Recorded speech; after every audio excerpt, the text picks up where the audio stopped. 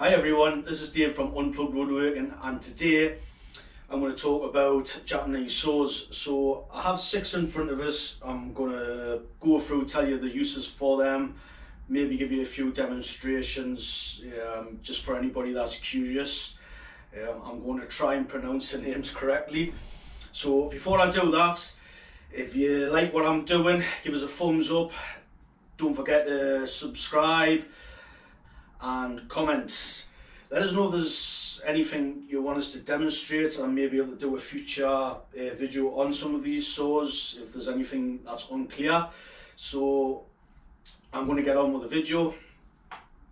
First on the list is a Ryoba saw, or a Ryobi, however you want to pronounce it. I'm going to butcher all of these. So I am going to leave the correct spelling for all of these in the description. I'm also going to leave a link for this saw only. I'm not going to leave links for all the others, simply because a lot of people won't even use a lot of these saws. You might want to experiment with them, which I have experimented with them, but this, if I could only have one saw, this would be the saw. Even pushing Western saws as well, I would probably take one of these over a Western saw. So I hold these in very high esteem. So I will leave a link for this particular saw, which is Gyokucho, if I'm pronouncing that right. Again, there'll be a link in the description. This is an affiliate link, so the disclaimer, so I will get a little kick out of it if you do purchase through the link. So as I said, this is my favourite. So for anybody that doesn't know, one side, this side, is for ripping, and this side is for cross cutting. So you can actually see the difference in the teeth. You know, you can see the difference a lot. So a lot of people, when they first start using one of these, they will tend to start using it like this. I'm not saying it's wrong, and I'm not saying it's right.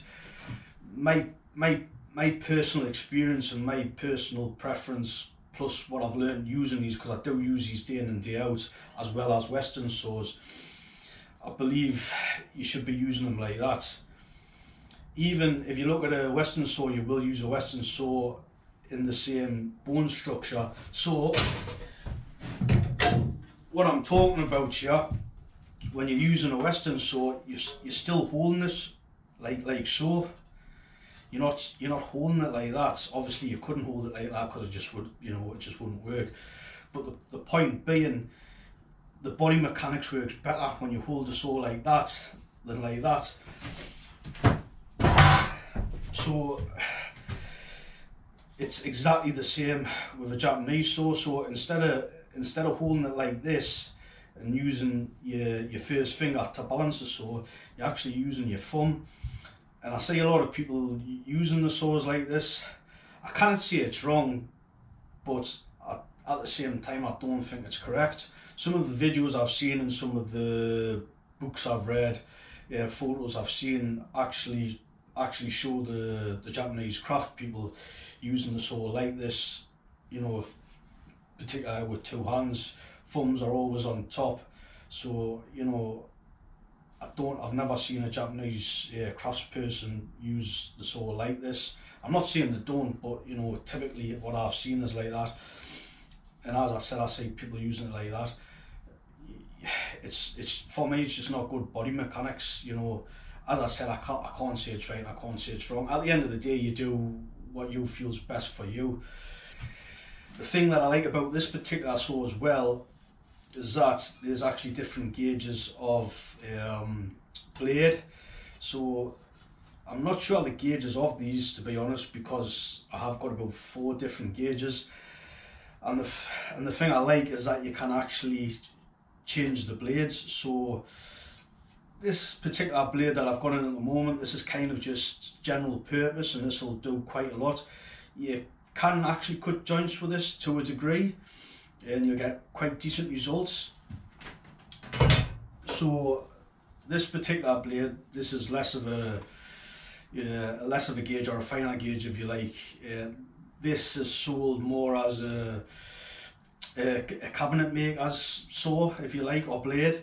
So the teeth are a lot finer. You get a better, like a more crisp cut. And this is probably what I started off on. Another thing I like about this, with this being a thinner gauge, you can actually cut arches, and you can cut circles even. There is a limitation to the circles, and I haven't fully explored this yet, but I would probably say you would be able to get a 2 foot circle. 3 foot, not a problem at all. I think you'd probably be pushing it to get anything less than 2 foot. I do plan on making a video demonstrating this in the near future. I haven't really got any projects where I plan on making a round table right now, but definitely in the near future I will make a point to do this, because I do want to do it. So as I said, this handle will take this blade and this blade, but obviously they're the same size. Is what else it will take. It's this big guy here. This is sold as a resaw saw, or a resaw blade. So when I first bought this, I was having to resaw some oak. So I was resawing the oak with this saw here. This is a Western saw. This isn't actually too bad of a saw. I think it's about 4.5 teeth per inch. So this was taking us about 45 minutes, I believe, to resaw some oak. I think the oak was 170mm wide, you know, and I think I had to go somewhere maybe, was it kind of 500mm in length. So from 45 minutes, this blade here took it down to 15 minutes, believe it or not. Obviously when the blade was brand new. So it just kind of goes to show you these are really good. So the Ryoba is fixed in the centre with just one screw, and it is a flathead screw.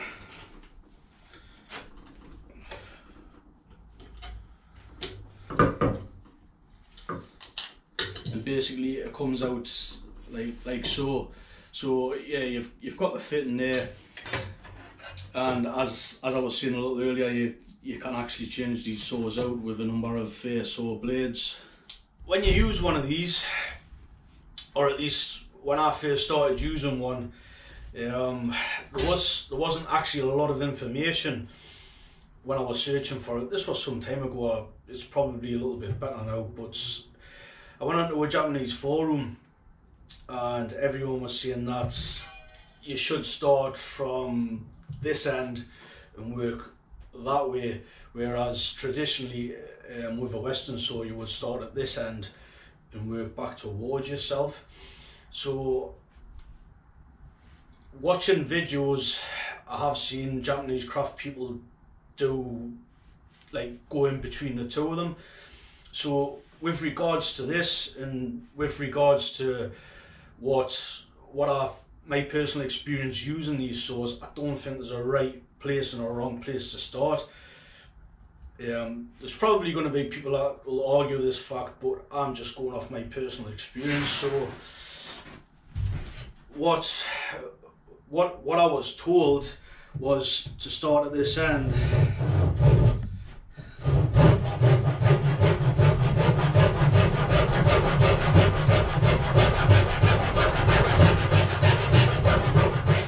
And work your way through the piece like that.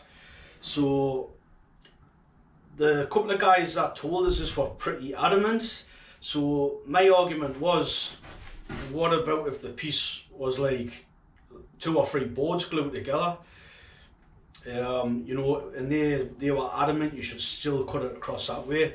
A couple of months down the line, I did actually see a Japanese craftsperson cutting the way that I felt you should cut, from this end, working your way back, more like a Western style, which in my brain makes a lot more sense. It's easier to track the line. I personally think, again, there's going to be people that might might argue with this, but this is just my personal experience. So, you know, take what I'm saying with a pinch of salt. Basically, you know, if you don't like it, you know, have a try some other way, or turn the video off, you know, whatever you like. Another technique that's not really known, or a lot of people haven't seen it being utilised, is actually cutting in a vertical position. So when I was doing my research, when I first started using Japanese saws, obviously I didn't have a clue how to use them basically, so I was trying to dig up as much information as I could, and to be honest, I didn't really get a lot of information. But one of the pieces of information I did get was that I was on a forum, and there was a guy basically back in the 80s, he'd worked in somewhere in Korea, I believe, and he actually passed a site, and there was some tradespeople, and it's what they were actually doing. They were actually cutting material. They were just leaning the material against a bench. I believe the bench that he stated, this was about waist height. Obviously this is a Roman workbench. I just wanted to use this to demonstrate, because this is the only lightweight piece I've got. And basically is what they were doing, they were pretty much just putting the weight against it.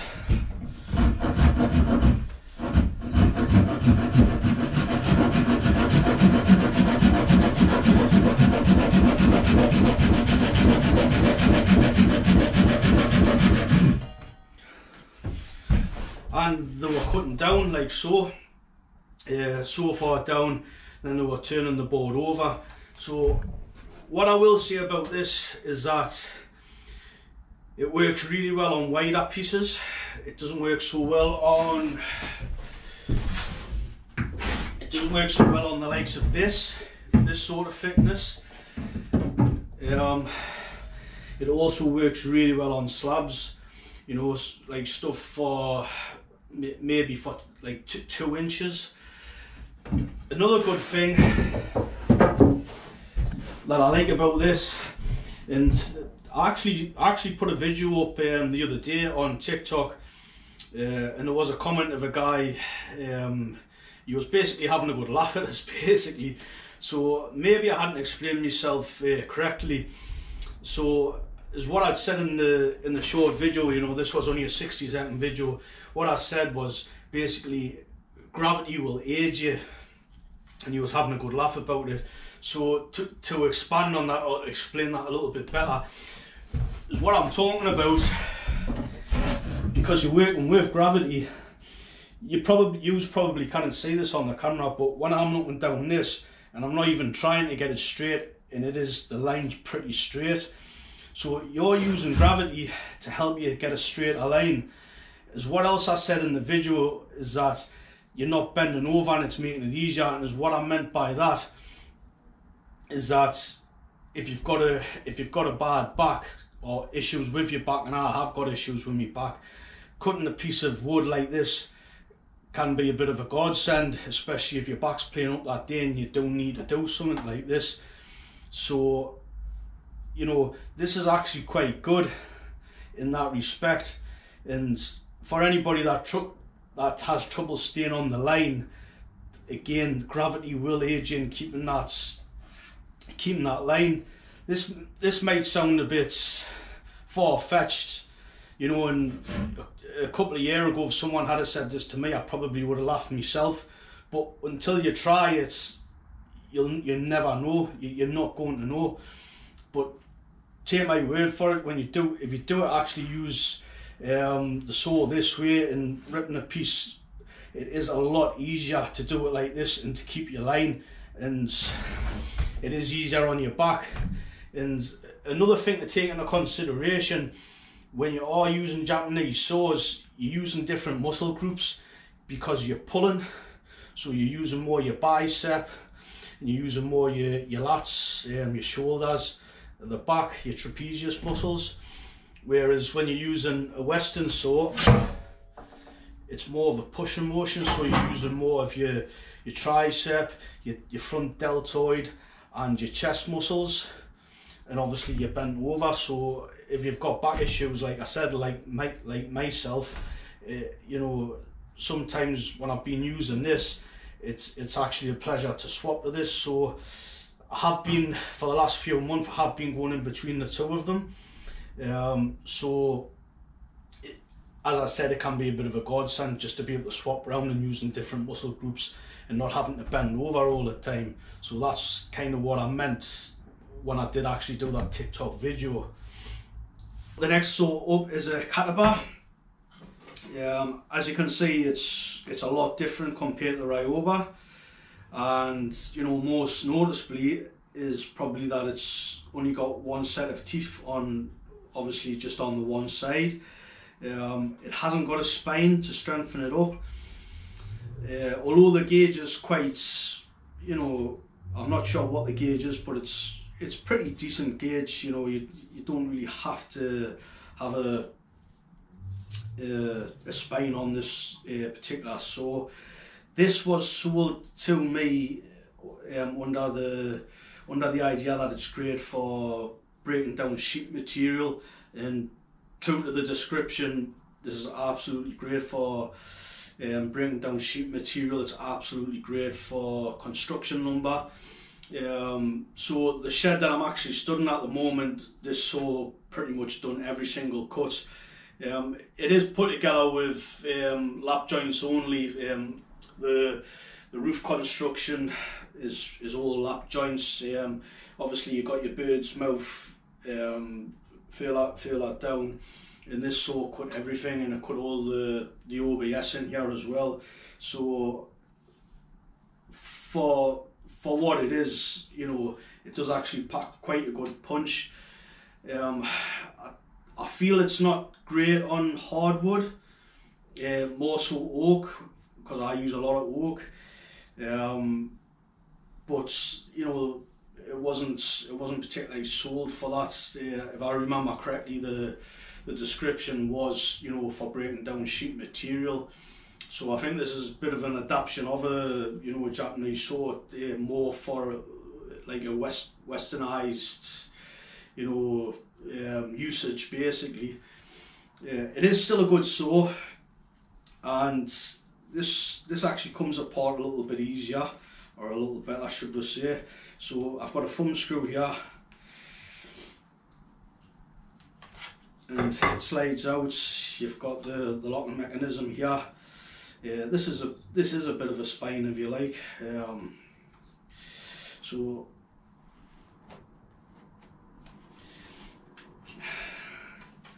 when we're putting this back together,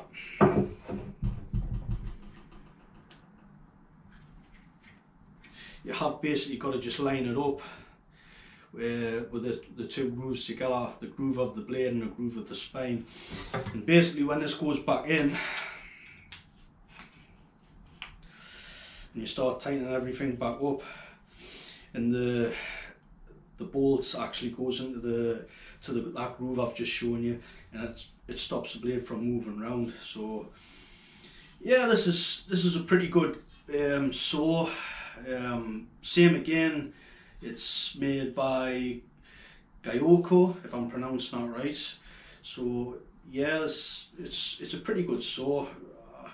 I'm not sure I would recommend it for everyday use, although if you are using a lot of sheet material, and there might be cases where you need to use a handsaw for whatever reason, this would be great. So you know, if you are going to rip a lot of sheet material down, definitely one of the saws you want to be looking at. The next saw is a Dozuki dovetail saw.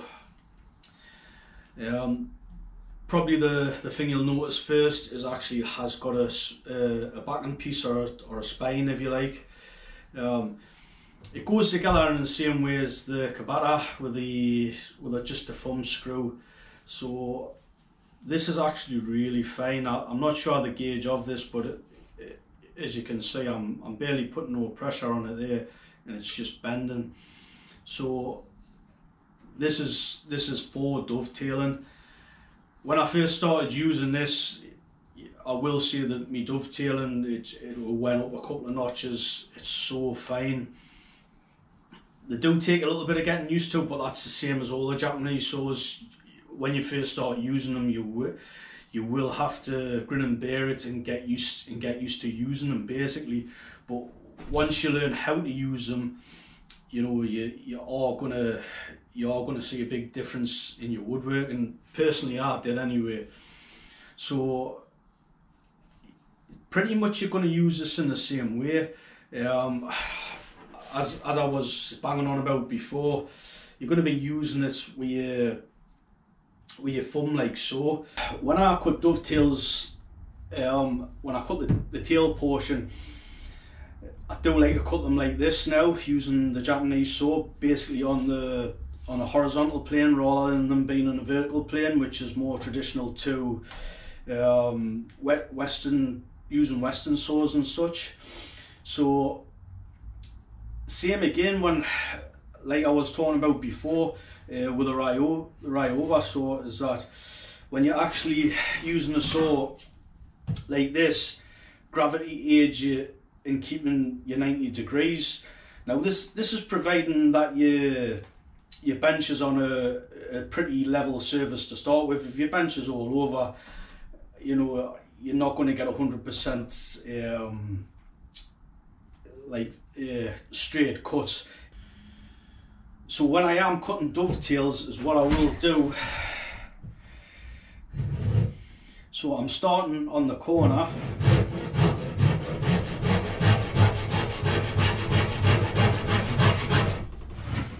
Once I'm happy with my line, once I've got my two planes, I've got my plane on the top and I've got my cutting plane on the end grain, I'll just switch to two hands. Obviously this isn't clamped down.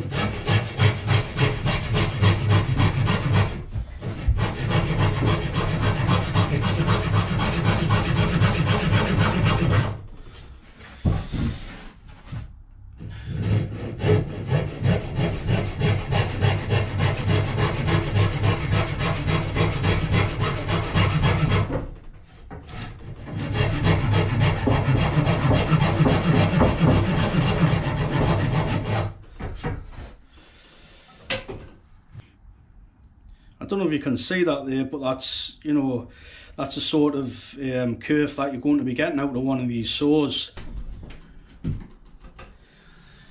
What I don't like about these saws is the fact that they can damage very easy.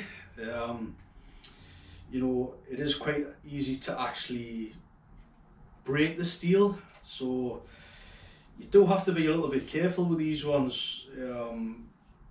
You know, you kind of just like throw them about willy-nilly, like I tend to do with some of the saws. I am a little bit careless sometimes. So if you do get one of these, I would actually highly recommend one of these if you do dovetailing on a regular basis. But as I said, you have got to take care of them. You know, even if you drop them, you can damage them. I have damaged a couple of teeth. This is actually a new blade, so this one's okay, but my previous one I did actually damage a couple of teeth using it for things I shouldn't have been using it for. So I have actually used this to cut stub tenons. I've done that quite well, although I don't think it's really intended for that sort of work, but you know, it is possible to use it for that. So I highly recommend it if you're cutting dovetails. And the next saw is a uni saw. Same again as the Kataba, it has a very short back or spine. That's basically just a locking in place. It hasn't got any sort of spine up here to give it support. Same sort of mechanism to keep it locked into place. So with the uni saw, when I bought the uni saw, this was pretty cheap, and it kind of boasted that it would cross cut, it would rip cut, and it would cut on the diagonal as well. So with all that, I thought I've got to try it. So this is probably the most recent saw I bought, and I literally bought it just to try it. You know, it boasted all those things. So when I first bought it, I must admit I was impressed. Using it here and there throughout the weeks and months, I kind of lost interest in it. It's, you know, it seemed to lose its sharpness pretty quickly. Now, this is a different make. This is actually a Komame, I believe. So if you actually look at the teeth pattern, you know, you can see there's quite a difference in the teeth pattern here. I will say this does excel on cutting on the diagonal. It's really good for cutting on a diagonal. It'll cut, you know, like a 45 degree. You know, it's that age old kind of thing, cutting at a 45 degree. Do you use a rip saw or do you use a crosscut saw? It's that age old question, isn't it?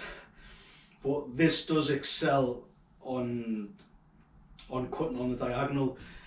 What I don't like about this is I've bent quite a few teeth out of place. You know, I've done it once, I've done it twice, and I started to, you know, be more careful with this. But as careful as I was still bending teeth out of place. I've actually snapped a couple of teeth out of place on this. It doesn't seem to keep its sharpness for very long. Again, I don't know if this is just this particular brand, but you know, I haven't really tried other brands. I wouldn't particularly rush out to get one of these again. If I should come across one and it's maybe the same make as the rest of the saws I've got, I possibly might, because I haven't had no issues with that brand. But as I said, I'm not in a hurry to get another one of these. So the next saw on the list is this guy here, and this I know I'm not pronouncing this one right. This is a Azebiki. Anyway, this is probably one of the most peculiar looking Japanese saws, in my opinion anyway. It is similar to a Ryoba. It has teeth on both sides. It has a rip cut and it has a cross cut. So you could pretty much think of one of these as a kind of a plunge saw. So when I bought this, I kind of did buy this for, you know, doing things like housing joints and just plunge cuts basically, you know. So if you had like a square to cut out, it basically could put a guide down and just start, you know, using a guide and plunge down, and then you finish the cut off with you know, your Ryoba saw or whatever else. As you can see, this is actually curved on both sides, and as what this allows you to do is to basically be able to tilt the saw like so.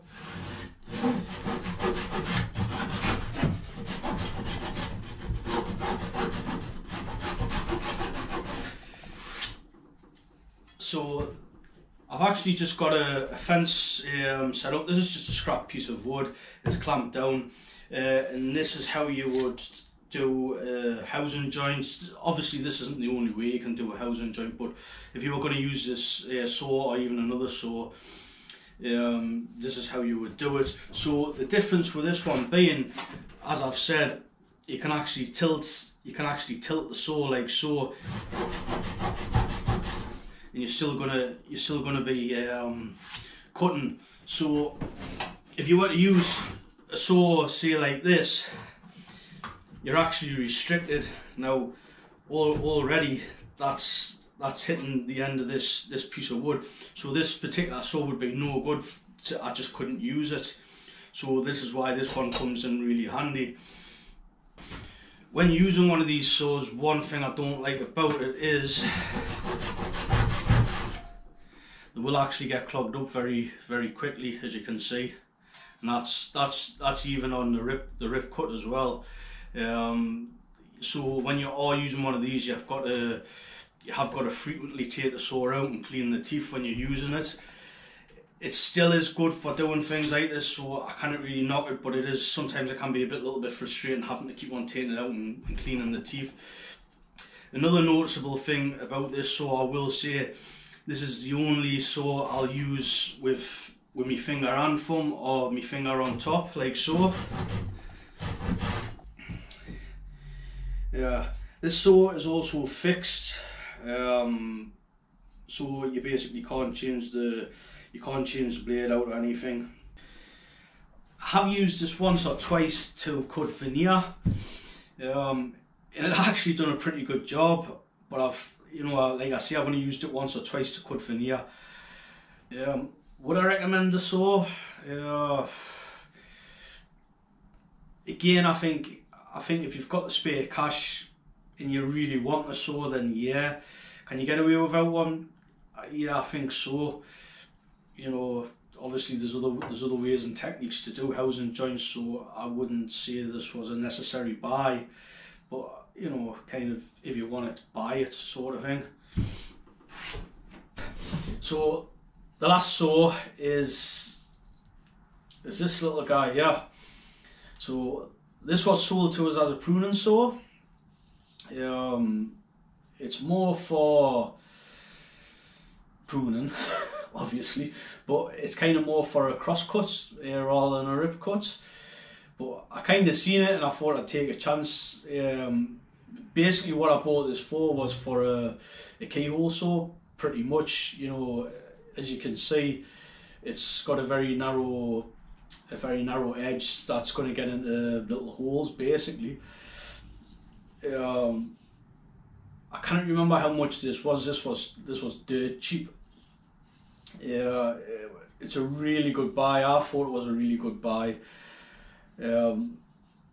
It's been knocked about, banged, whatever. It's been through a lot, this little saw, but it still keeps going. It's kept a good sharpness to the teeth. I don't know how long I've had this. I have had it quite a while. It's got a kind of a locking action, yeah, that you would press down, and obviously, it keeps it in place.